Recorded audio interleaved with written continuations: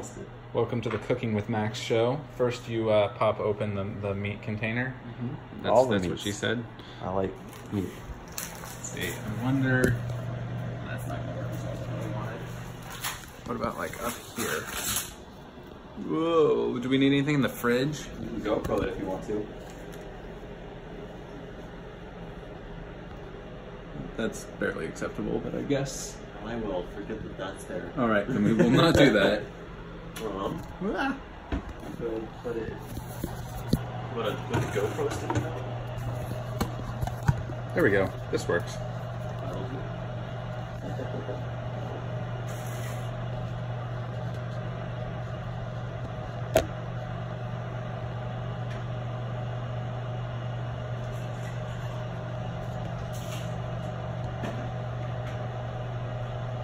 So no more talking crap about work or all those girlfriends you bring over, huh, Brandon?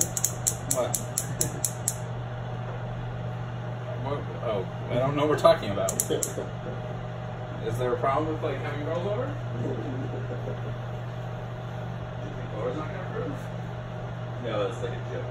I realize it's a joke, but I don't know why it's a joke. All your extra side girlfriends.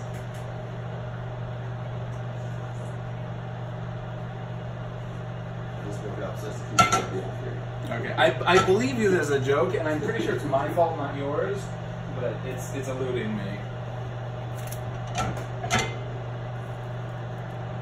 Alright, high heat? For steakies? Yeah. We're going to salt and pepper them and sit a little bit. Oh really? Did you already do that? No, not yet. Alright. Oh, this is like the perfect spot to just like... So I'm gonna do like medium low. I'm gonna turn this off for now, actually. Okay. So usually what I do here is we're gonna Slop it over there so that it's in the camera. So generally what I do, you have a few ways to season it. You can either use like a steak rub or like a steak seasoning. For a ribeye, it's pretty good meat out the door, so I'll just use salt and pepper. Is this also, ribeye? yeah. I did not know. Yes. Okay, good. Yeah, ribeye's a pretty decent cut. Edible. Yeah, it's very fatty and it's got a lot of flavor out the door. So usually what I'll do is I'll just salt and pepper it, let it sit for a little bit so it kind of comes down to room temperature, and then I'll make it. So I like to salt like the ever-living crap out of it. That's why it's so tasty. Saltier the better.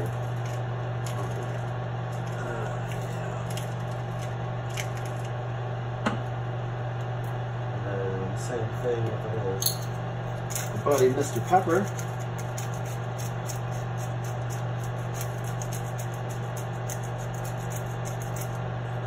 And we're gonna flip them and do the exact same thing.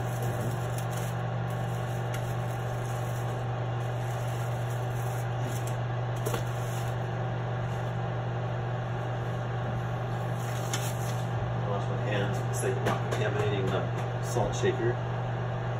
And so there we go. I like to do a little bit of extra salt with the fatty pieces, especially on like the really like kind of chunky cuts here. Okay.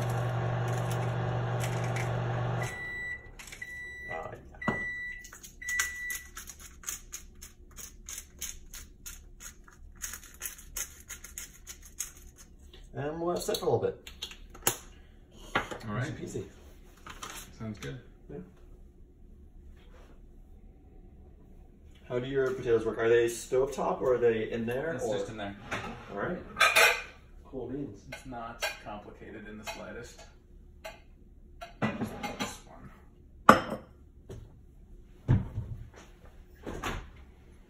How was work other than the crappy interview? That's good. I sent out an offer today, and the girl. Did you? The girl I interviewed yesterday also applied. So I'm gonna talk to her manager tomorrow, and hopefully I'll have 2 offers out this week. I think they're both strong yeses for me. So I think as of next week I'll be a manager. So that's exciting. And that's super exciting. Yeah. I'm definitely jealous. And then I have a pod on Monday to try and get me a third. So I have 2 back-to-backs and then a phone screen. So this is exciting. Ironically, both the candidates we interviewed have 2-week vacations at the beginning of October. So I gotta wait a whole month and some change. No, that's, I mean, okay. I think it's gonna be nicer for them too, because they can, kind of ramp down the current team, take some time off, and come in with a fresh mind. So I think it's a better candidate experience. give you time to prep stuff for them. Yeah, exactly. I've got a project that's finishing up, and then I could probably organize my thoughts into something meaningful so they can start with actual tasks as opposed to just my like nonsense day-to-day stuff.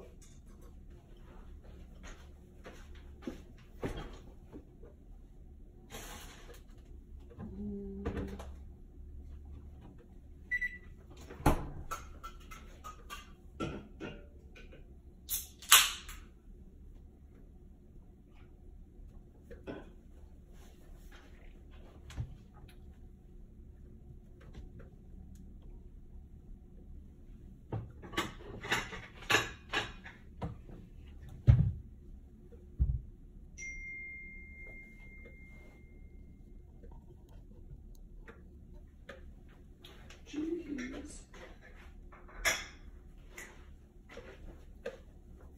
Add more time. How was the day? Yeah. Start off with my boss being like, "Why did you do this wrong?" And I was like, "Because I did it at like 1 in the morning." Tired. Been a long week, huh? It's been a really goddamn long week. I actually told Laura this morning, I was like, this job has to end soon. Like, well, if you want to learn front-end development and jump over to the dark side, let me know. So I was actually looking at master's degrees last night. Yeah. And one of them was a computer science master's from All right. UW. I don't think I would get in. I know that it one seems like they want people who are basically already devs. They want like Friar Top Side or something. Yeah. They don't care about that. They want you to be a dev already. That's really kind of what it boils down to. But something about me needs to be reinvented, and I've been saying this for a couple of years now, and I just have yet to land on how or what. Yeah, you seem to be fairly effective in what you do. It just sounds like you've not found the right company just yet, potentially. Yeah. I'm surprised the last gig went the way it did. The Suncast one? Yeah. Me too. Yeah, I was surprised. It caught me off guard. They didn't even try like moving people around at all. It was money. Yeah, I can believe it. A lot of people were sent away that week. That so. sucks. I mean, I know now my boss took my job because they got rid of his position. Oh. So like, it was your job's going away. Do you either take a demotion or what? Which, like, at the end of the day, if one of us had to go, I would pick him or me, because, like, he had a family and a wife who didn't work, and, like, you know, I'm in my 20s. The world isn't going to end if it takes me a couple more weeks to feel better about myself. I see. Also, I could have very easily been stuck at that company forever, and it would not have been a good place to be stuck. There's worse places to be stuck.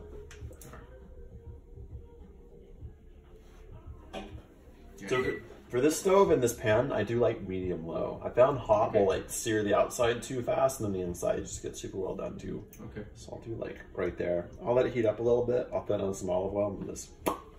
Thank you for narrating as you go. Yeah, I appreciate it. And then I brought some butter out. It's over here. I'll put it in view.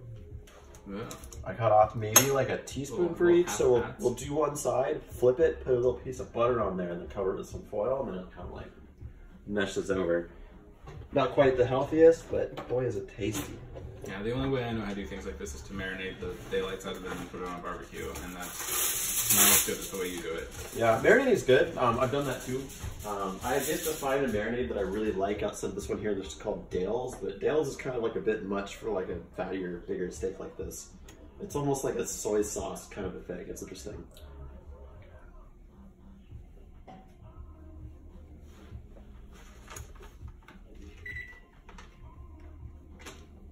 And depending on who you talk to, some people will say don't use olive oil and use the pan directly. I've been okay with olive oil in the past, so let's do a little.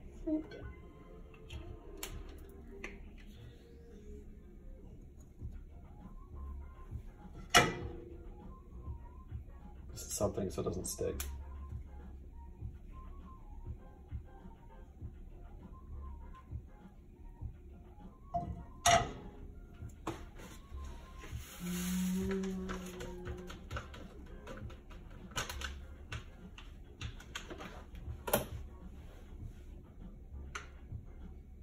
slightly cold, but that's alright. Let's do let's do the fattier one first.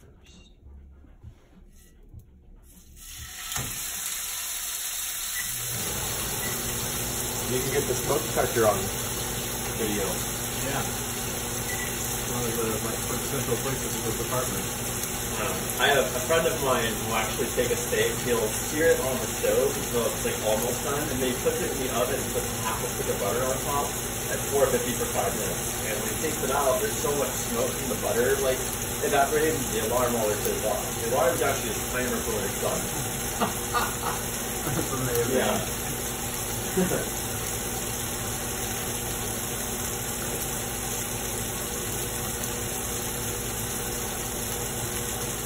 The only problem with the really fatty cuts like this is it can be kind of hard to like get the edges done, especially when it's like out here like this. I have the panini press to help sometimes with that, but I've been too lazy to use that recently. So I'll let it cook like normal, then I'll just take the tongs and really just hold it on the side for a bit. And that seems to solve the problem. Yeah. That's my steak, you know. And then grill is always also a good go-to. We'll watch it a little bit closer.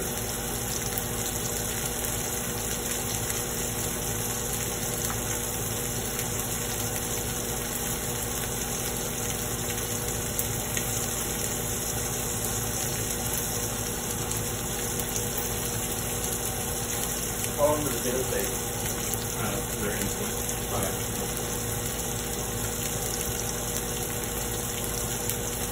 I'll probably do the steak like 4 or 5 minutes inside, so alright. 15 minutes in.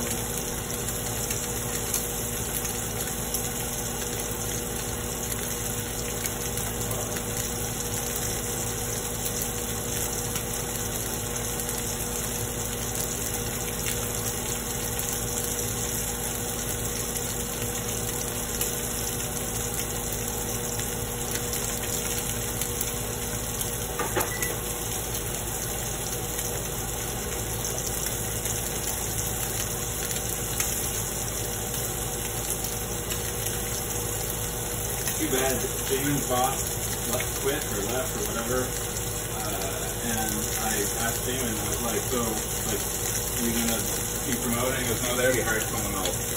And he apparently applied for it. And I was like, why would you not promote the person who clearly knows the building? That guy, he runs this place. I think he does too. Like, he understands everything that no one else can do.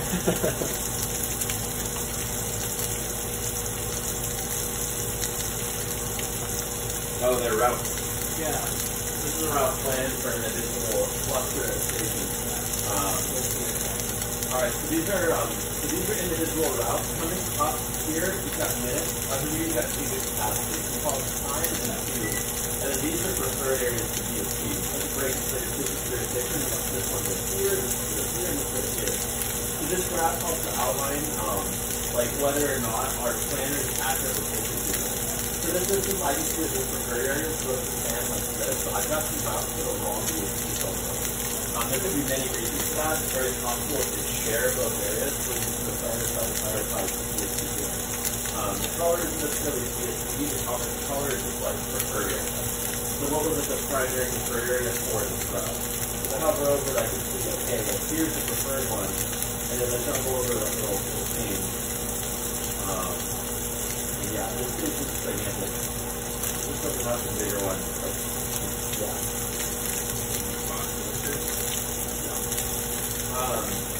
Not quite box lifters. Yeah, box lifters are usually used to show like a trend something.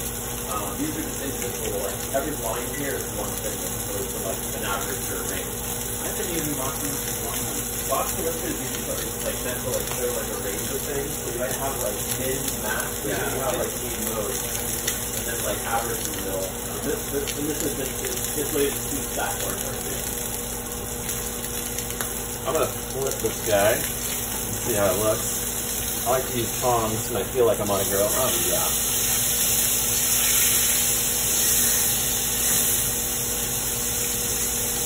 Put a little piece of butter on.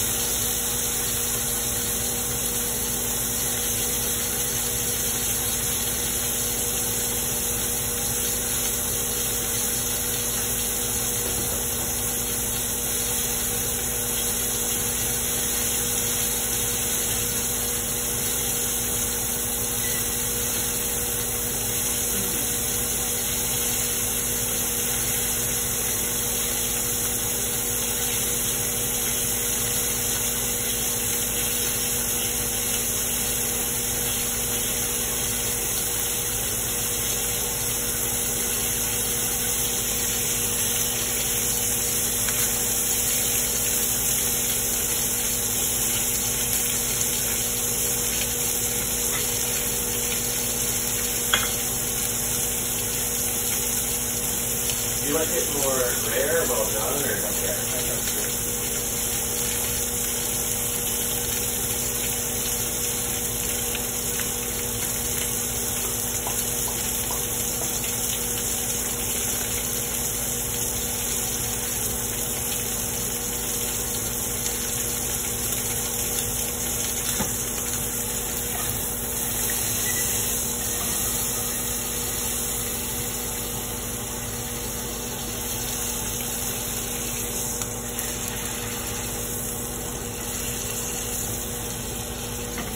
This one had the really fatty end, but I just want to make sure it cooks.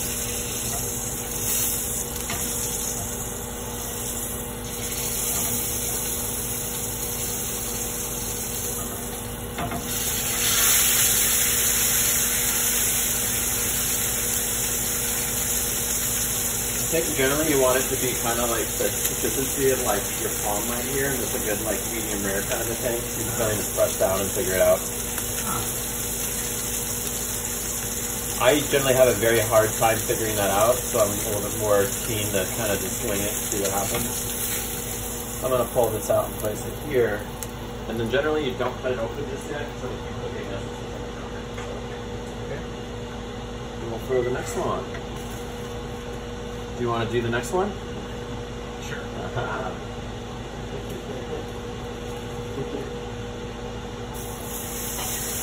As long as I took the video so I could follow along.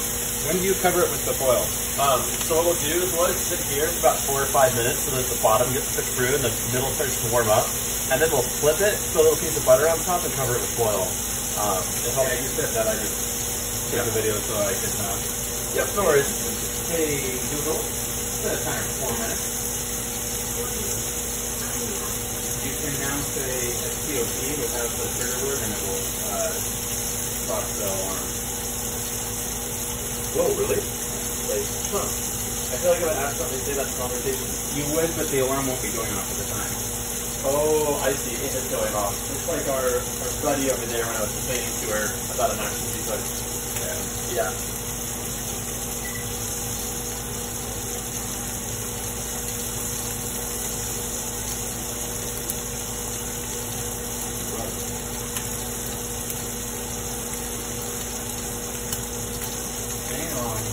I got the cable for my mountain bike. Oh, right. Yeah. Might call out later tonight.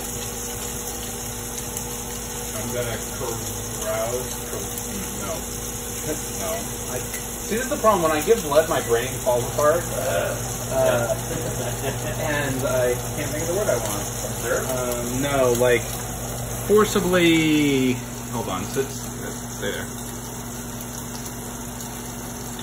I like that photo. Oh. It's very manic. You've got the apartment, the painting, and being nostalgic about it. Like, force someone to do something they don't want to do in a good, scheming way. Force? Yeah. Well, I'm sure. I get her to do fire spinning because she's like, oh, I don't want to do that. And I'm like, it's not that bad. Coerce? Coerce. That's the word I wanted. And you're going to encourage someone, of course.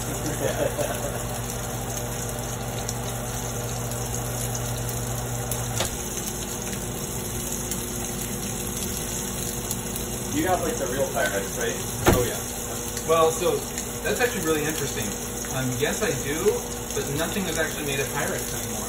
Yeah. They use borosilicate glass, which is inferior to Pyrex, but cheaper to produce. Yeah, I've heard it shatters easier. That was the whole thing back in the day, was that it shatters. So if you want really good Pyrex, you need to buy the stuff from like the 1950s.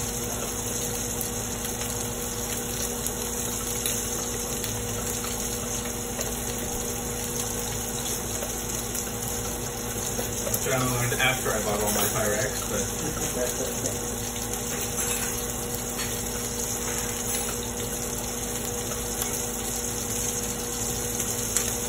Yeah, that's a fascinating company. Corning, the company that invented Pyrex. Yeah. You'd enjoy reading about them. They're like Bell Labs. Invented like everything, I guess, or No, they have like a legacy. You know Bell Labs, right? oh, the name sounds familiar, but So Bell Labs is the antecedent to all of tech. okay, They are the godfather of everything we know. I see. like in every way that you can possibly imagine. And Corning is a like old world glass company. Like, but they do like all the fiber optic cable in the world, like high-end stuff. That's what they do. Okay.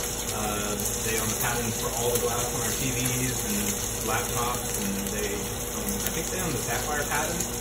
I could be wrong about that. I know they own the Gorilla Glass patent. Like, and they're like one of those towns, or like one of those places that's like a company town. They're like the company-owned housing. I'm worried about it. Yeah, I don't know if I trust the timer. Oh yeah. Yeah. So grab one of those little baby pieces of butter right there and put them on top. Just one? Oh yeah. And then we'll just cover them all. Alright. All the foil does is keep crap heat so the butter actually melts. If you put it on by itself, it'll kind of sit there for a little bit. I think it might increase your chance. Oh. Ooh, it worked. It worked. This might increase the chance of the smoky pressure going off. But, The tinfoil? yeah. For the butter. But, combined.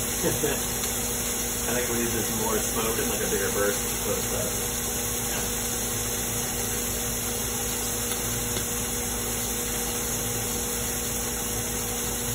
Thanks for giving the video lesson. Yeah, definitely.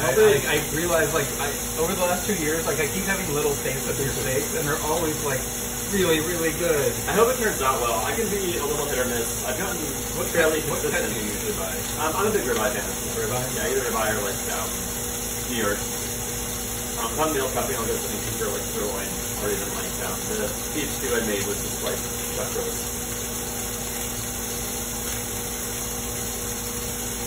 Yeah, I've made good steaks, but I definitely made bad steaks like eyeball me from. I have not seen a lot of bad steaks.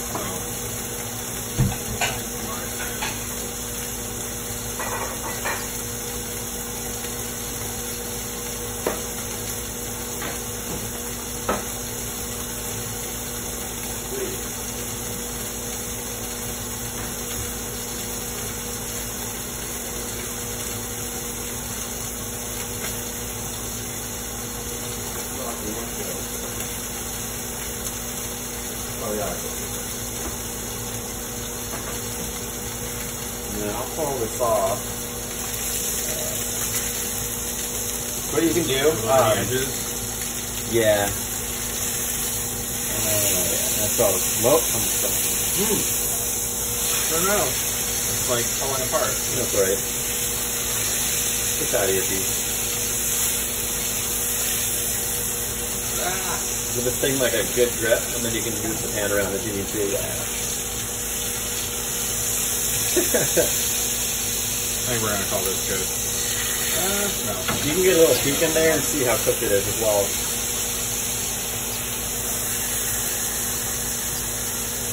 Might be alright, actually, yeah. I think it's about right, yeah. I'll call dibs on this one. If it ends up too rare, I can always take it. I'm fine with it. Alright. There it is.